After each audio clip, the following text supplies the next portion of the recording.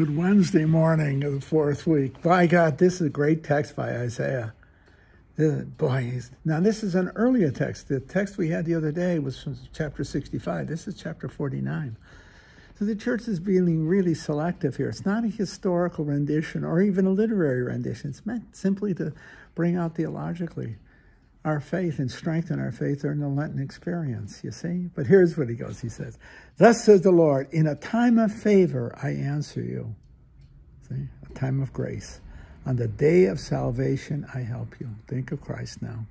Even though Isaiah has got a rough idea.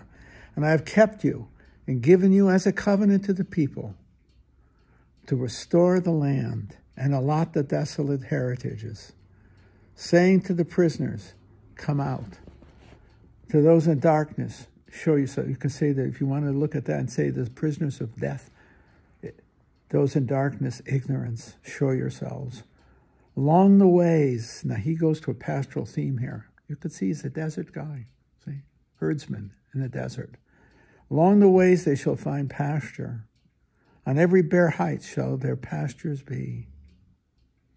They shall not hunger or thirst." Now look at this image of the desert. Think of this. "Nor shall the scorching wind or the sun strike them. For he who pities them leads them." It's the new Moses. It's Christ. "And guides them besides springs of water." Think of baptism. "I will cut a road beside springs of water." I will cut a road through all the mountains. I'm sorry, I really botched that.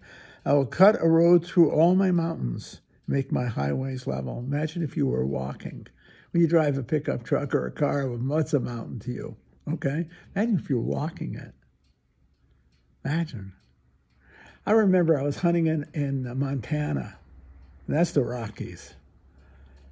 Man, and that was 40 years ago, 35, 40 years ago. I was still in relatively decent shape. Forgot about it. Holy gosh. Every step, I remember every step felt like I could weigh 500 pounds. Climbing, you got your rifle, your pack. Oh man, at one point I asked the fellow I was with, who was sort of guiding me. He was a friend. He wasn't a professional guy, but he was something special. Milo Burcham. And I said, "Milo, could you carry my rifle?" I couldn't even stand the weight of my rifle, 8 pounds. That's when Isaiah says it here, "I will cut a road through the mountains." Trust me, and make my highways level. Believe me. Believe me. I know what he's saying there. And I was just there for hunting, as it were, an avocation. Can you imagine if it were my life? "See, some shall come from afar." Just a great vision of redemption of the whole humanity. "See, some shall come from afar, others from the north and the west, and some from the land of Syene. Sing out, O heavens, and rejoice, O earth. Break forth into song, you mountains." Look at how he animates the natural order of things. The world cries out. See? The natural order sings the praise of God. It's a beautiful image. See? "For the Lord comforts his people and shows mercy to his afflicted." But now this may be one of the best lines of the whole Old Testament, or at least Isaiah. "But Zion said, the Lord has forsaken me." Could they imagine they felt that way? Yeah? "My Lord has forgotten me." I would think maybe the people in Auschwitz must have felt that way. How could they have not? But look at the response from Isaiah. "Can a mother forget her infant? Be without tenderness for the child of her womb? Even should she forget, I will never forget you." That great line. No matter what, I have not forgotten you. I'm with you. That's God's promise. I am with you. No matter how it may seem. He's not giving you consolation. He's giving you hope. I'm with you. Come what may. I am with you. I am with you.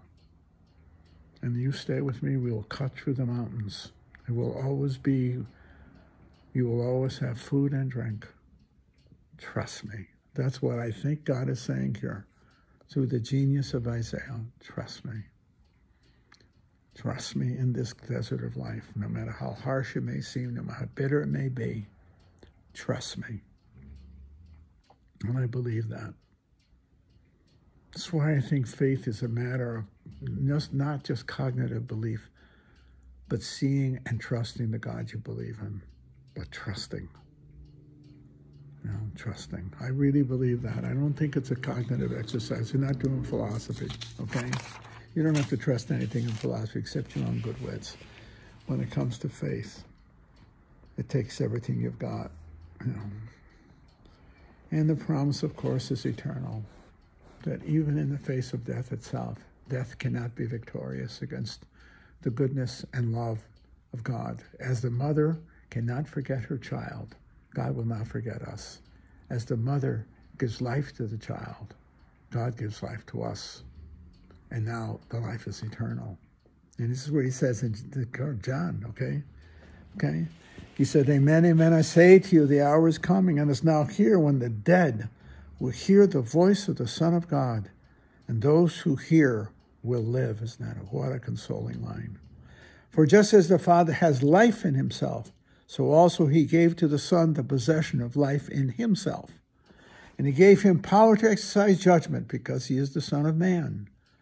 Don't be amazed at this, because an hour is coming in which all who are in the tombs will hear his voice and will come out.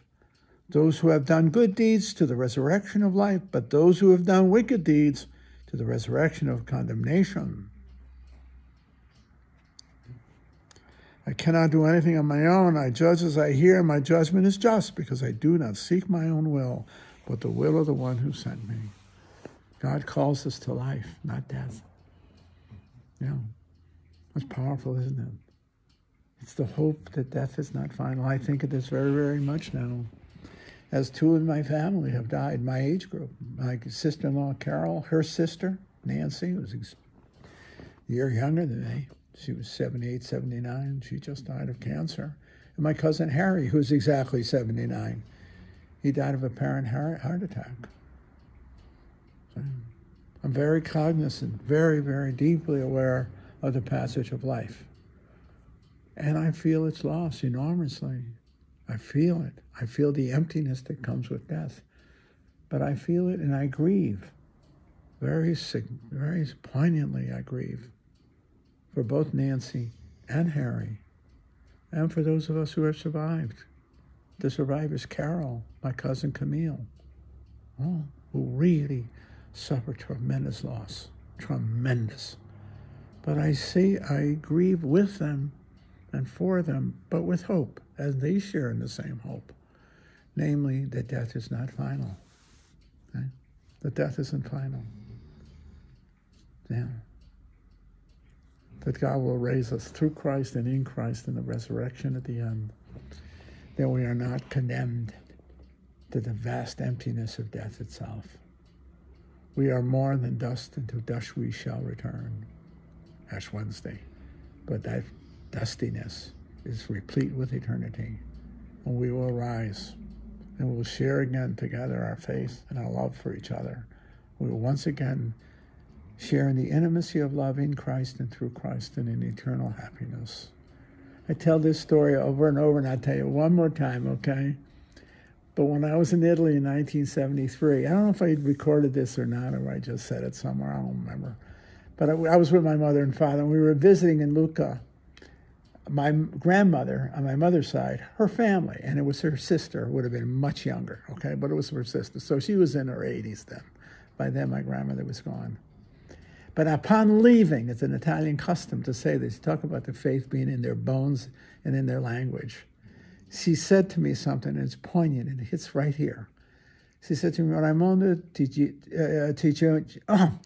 vediamo in paradiso. Ci vediamo in paradiso. I finally said it.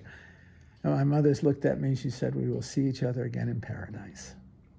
I think of that with my cousin Harry and Nancy, Frankie Coppola, Nancy's husband, all whom I have loved and been loved by, my parents, all with whom I have walked this life. Ci vediamo in paradiso. Ci vediamo. We will see each other again in paradise, in Cristo, in Christ.